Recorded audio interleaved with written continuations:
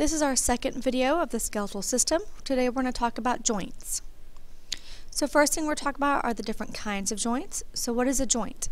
This is an area of junction or union between two or more bones, also called an articulation. There's three different types. There's fibrous, cartilaginous, and synovial. So fibrous joint, that is an immovable, also known as synarthrosis. So it's held together by fibrous connective tissue. So for example, the suture between bones of the skull. So when you're born, your skull is in different pieces that are held together around your brain. And as you grow, those bones actually fuse together to create fibrous or immovable joints.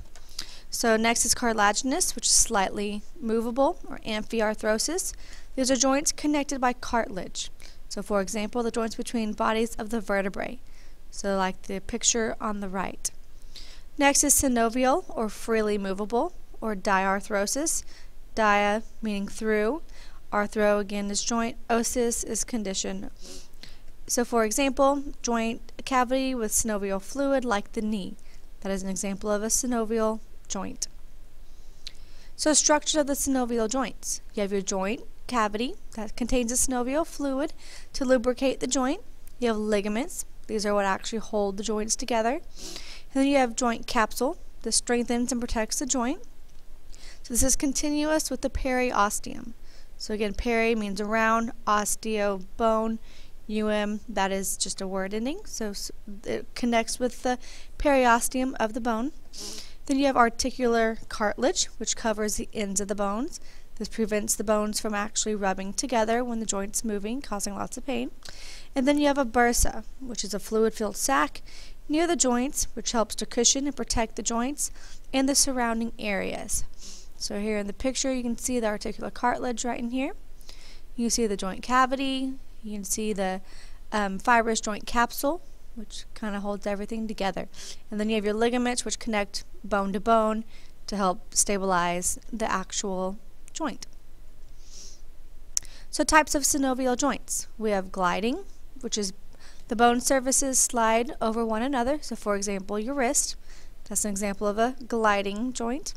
Next you have hinge, which allows movement in one direction, changing the angle of the bones at the joint. So for example, just like the hinge of the door, you can only move the door in one direction, just like your elbow. Next is a pivot. This allows rotation around the length of a bone. So for example, the joints between your first and second vertebrae. So this allows you to shake your head left to right. You know, when you say no, it allows you to pivot between your first and second vertebrae. Next is condyloid. This allows movement in two directions. So for example, the joint between the wrist and the forearm bones. Next is saddle. This is like a condyloid joint, but with a much deeper articulating surface, so a much deeper joint.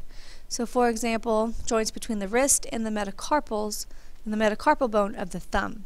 So allows your thumb really sits in the articular space of your wrist bones. Next is ball and socket. This allows movement in many directions around a central point. So for example, your shoulder and your hip. You can move it up, down, left, right, all around, just like a ball and socket, like the picture on the right. Next is movements of the synovial joints. So first is flexion. These are all, when we're talking about movements, it's between, at a joint, the different types of movements that are allowed. So first is flexion. So that's bending motion that decreases the angle between the bones. So over here with your arm would start at an extended position and then flex up, thinking flexing your biceps, making it shorter, decreasing the angle. Next is extension, so then relaxing your biceps, letting it go back down. So you're extending your arm. That is called extension. And then we have abduction and adduction. So abduction is movement away from the midline of the body. So here, moving away from the midline. Midline is right the middle of the body. And then you have adduction, which is moving it towards the midline of the body. So think about it, break it up. Ab, when you're abducted, you're being taken away, so moving away from the midline. And then adduction, you're adding it to the middle of the body. Next is circumduction. This is a combination of the above movements. This allows for motion to make a circle with the arm. So think of circle, around. Next is rotation, twisting of a bone on its own axis. So for example, turning the head to say no. So shaking your head from left to right. That is considered rotation. Next is supination and pronation. Those are opposites. So supination is turning the palm up. Think about making a cup with your hand. You have put your soup in your cup. That's supination. Pronation is turning the palm backwards. So next we have inversion and eversion. These are typically associated with your ankles. So inversion, you're inverting, turning the sole of the foot inward, moving inward. And then eversion, turning the sole of the foot outward. Excuse me, it's a lot easier to do inversion than it is eversion. Next is dorsiflexion and plantar flexion.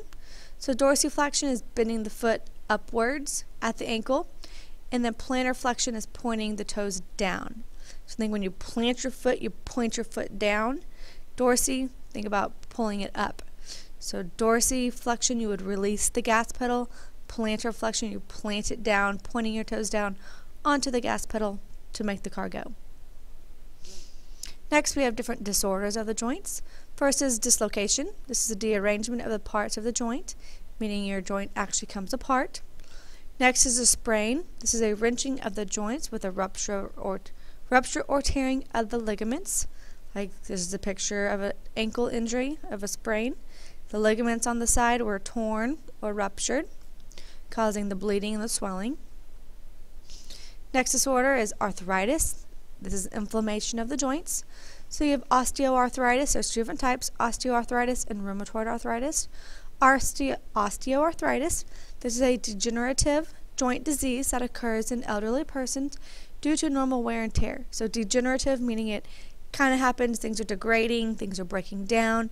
So over time, just due to normal wear and tear, constantly walking, moving around, running, exercising, that kind of thing, can create osteoarthritis. Next is rheumatoid arthritis, or RA. This is a crippling condition characterized by swelling of the joints of the hands, feet, and other body parts as a result of inflammation and overgrowth of a synovial membrane and other joint tissue. So basically the joints, a lot of times it affects the fingers. Those joints in between your knuckles basically start swelling. Swelling causes them to deform. Very crippling and very painful as well. Next is septic, which is an infectious arthritis. This is when bacteria spreads to involved joint tissue, usually by the way of the bloodstream. So for example, tuberculosis or TB of the spine is referred to as Pott's disease. This is whenever the bacteria gets in within the joint, affects the joint tissue, and starts to cause lots of swelling and just causes all that infection to grow and really start eating away at the tissue. Next is gout. This is due to a metabolic disturbance. This is accumulation of uric acid.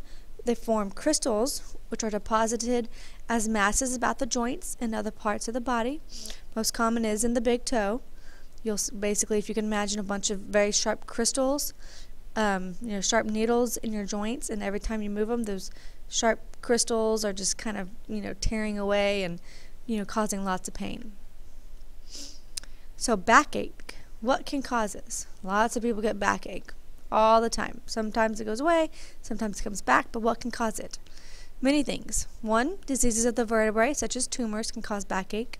Disorders of the intervertebral disc, so the actual cartilage between the discs, can cause back pain. Abnormalities of the lower vertebrae or of the ligaments. So disorders involving abdominopelvic organs, or those in the spaces behind the peritoneum. So basically organs within, that are kind of along the spine. Also strains on the lumbar sacral joint or strains on the sacroiliac joint can also cause backaches. This now concludes our video about the joints.